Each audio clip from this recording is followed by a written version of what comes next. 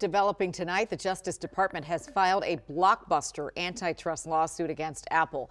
The suit claims Apple monopolized the smartphone market, harming some apps, streaming services, and competing products.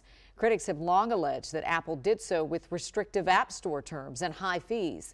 The case is the Biden administration's last effort to hold a big tech giant accountable under U.S. antitrust laws.